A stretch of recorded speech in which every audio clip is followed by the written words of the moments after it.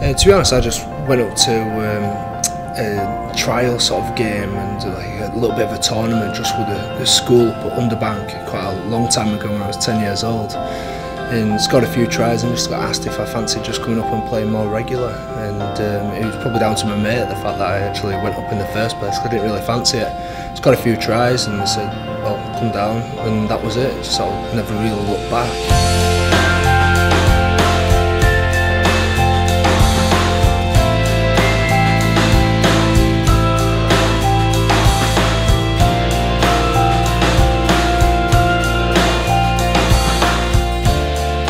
Sometimes in life, the opportunities are there, but you have to take them yourselves. You're not just handed them, and that was what happened with me. I decided to just go and have a word and just do my best, and I believed in myself, and I was scoring tries playing open age at 16-year-old, so I knew that I had some ability and really enjoyed what I was doing. I knew it was for me, so I did that, and again, it's just a case of it kind of worked out.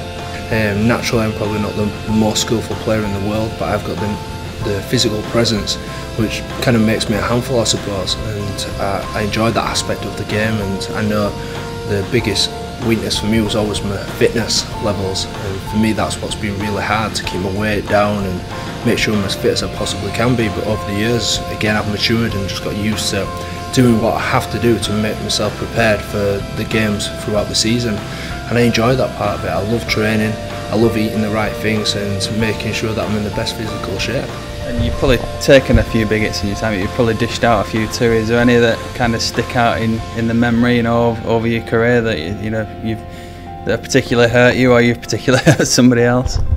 To be fair, I don't think there's that many where I've actually banged people that I can remember. The ones I do remember, the ones where I've been absolutely nailed, and they stick in the back of my mind. At the time I was knocked out, concussed or whatever, and I've had a few horrible moments where you just don't know where you are, and then you realise you're on a rugby field and somehow kept hold of a rugby ball, and after that it's just horrible.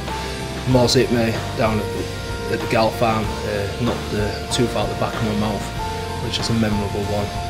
He absolutely creamed me. And I think Kafusi got me at the beginning of this year. It's one of the biggest ones I've had. And Clem to Fame to where Nick knocked me out at Warrington as well, quite a few years back. So all good memories though, they make you the person I am today anyway.